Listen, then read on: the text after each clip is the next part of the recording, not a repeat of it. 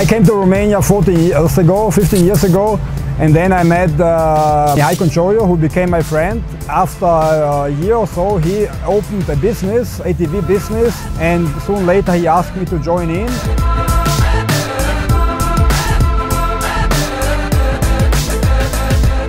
And then there was a lot of racing in Romania, so we invented our own race, and the name was then picked by us taking over the idea of the lonely wolf wandering through the forests of beautiful Transylvania alone, by himself, without fear. A little bit also the idea of Dracula, so it's a mixture of wilderness, of wolf, of Dracula, enjoying wild nature, action, speed and all this. Later on, after 7 years, they got a main sponsor, which is CF Moto, the producer of great off-road vehicles, and from that point on the name was changed to CF Moto Hunt the Wolf.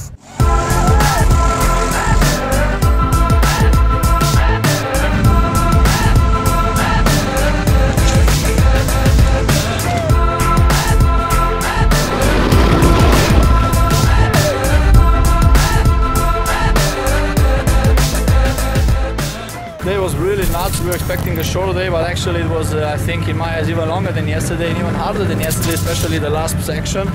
I was amazed to see that there were 5-6 people pushing like crazy. A lot of mud, goggles everywhere, the wind, the GPS I could not see. It was really crazy. I'm so glad it ended. And yeah, it was an amazing week, an amazing race, and I need 2 weeks of rest.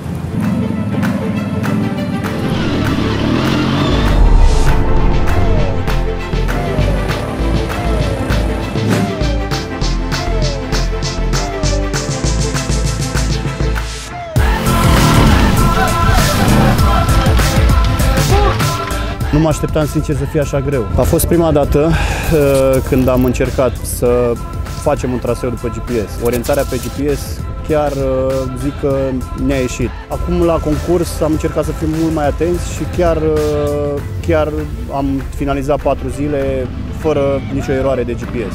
Mulțumesc Authentic Spirit pentru șansa acordată.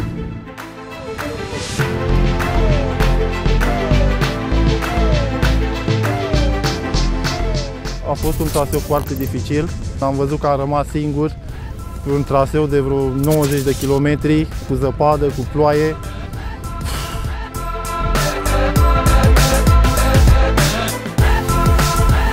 For environmental reasons, this year we had to anticipate the race to the first part of April, but this means we are exposed to unstable weather. We experienced this week. One morning we woke up and there was like 2 centimeters of snow around here on 600 meters elevation. I like this. For me, it's a part of Hunt the Wolf. By connecting 5 days of difficult riding, it became the hardest ATV race in the world.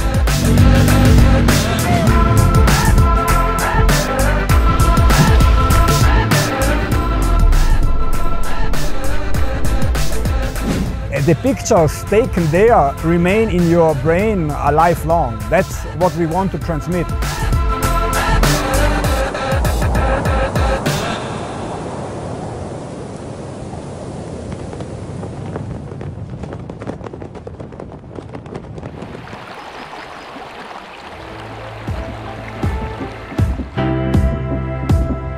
I'm not giving it.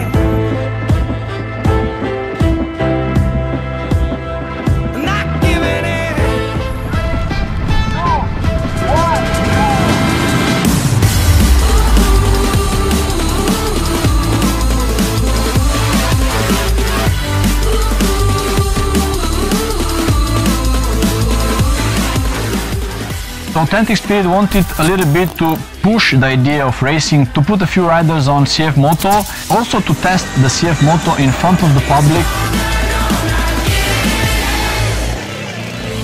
You put the machines and you put riders which are not professional riders, are normal riders, into the most extreme race in the world. There it's no lie, there is nothing to be faked. If those machines and those riders can end 4 days out of 5 on the most extreme tracks you can imagine, the results spoke by themselves.